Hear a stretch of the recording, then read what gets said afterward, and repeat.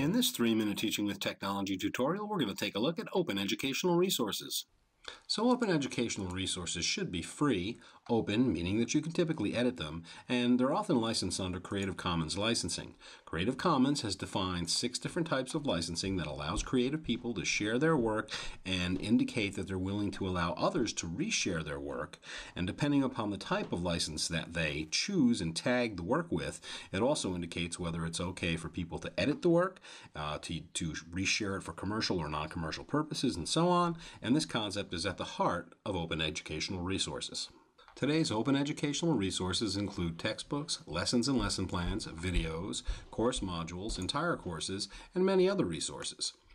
So how do you get your hands on some of these fantastic free resources? Hopefully someday we'll have a central place or a methodology which will allow you to search across all open educational resources at once, but we're not there yet. But here's some of the best places you can go to look for things. So if you're in higher ed, you need to check out OpenStax College. To me, they're kind of like the poster child for OER. They've done such a good job.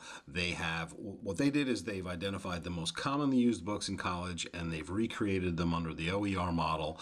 They're excellent resources, highly rated, and they're so easy to use. You go out, you click on the book, you click through, and you can download it as a PDF or in some other formats, and it's just brilliant, simple, and highly effective. So next, let's take a look at Merlot. Merlot is kind of the pioneer. I don't even think the term open educational resources was coined back when they started cataloging digital learning resources in 1997, but there is a ton of great open educational resources available through them. So if you go to merlot.org and find the Search Merlot window and click on that, it'll change to this menu option. And if you click on something like Search Materials, for example, now you get to a screen. So here I'm going to go in and I'm going to say, I'm looking for social sciences, specifically anthropology, textbooks, open textbooks in English.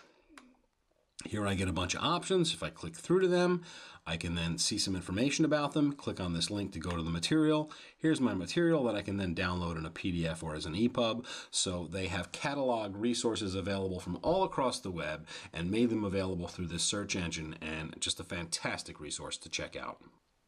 Next, let's look at OER Commons. So here we have an organization that has been put together to try and be the central repository, and there's certainly an outstanding place to go and search for open educational resources. When you land on their front screen, you're going to see these options that come up right here. So I'm going to go ahead and grab some. I've chosen Life Science in Middle School and click Search, and now I get a bunch of results returned, and I can come out here and I can use various filters to drill down further. So here I've selected for downloadable documents for middle school textbooks specific to life sciences.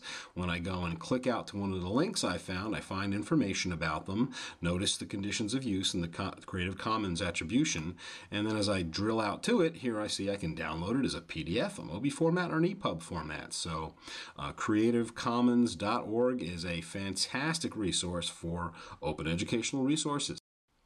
So before we look at this next resource, forgive me for going over 3 minutes. It looks like this is going to be more of a 4-minute Teaching with Tech tutorial, but I want to share the OE Consortium, an outfit out of California that has been collecting resources for years. And if you click on the resources menu, here I'm going to click on Open Textbooks. But please realize there are lots of other types of open educational resources, lessons plans, videos, courses, course modules available through these search engines. So look at the search engine options closely. But here, just showing you real quick, I'm drilling down, choosing art history, and finding a great open online text from oeconsortium.org. The last thing I'm going to mention is don't hesitate to Google it. And here you'll see I put OER in quotes, which says it's required to have OER in the, whatever's returned from these results is required to have that as part of the search. Frankly, it would have been smarter if I spelled out open educational resources. So that's really the best way to do it. But Google it, get creative, and you can probably find lots of other resources of fantastic open educational resources. So get out there, find those free resources, and put them to use.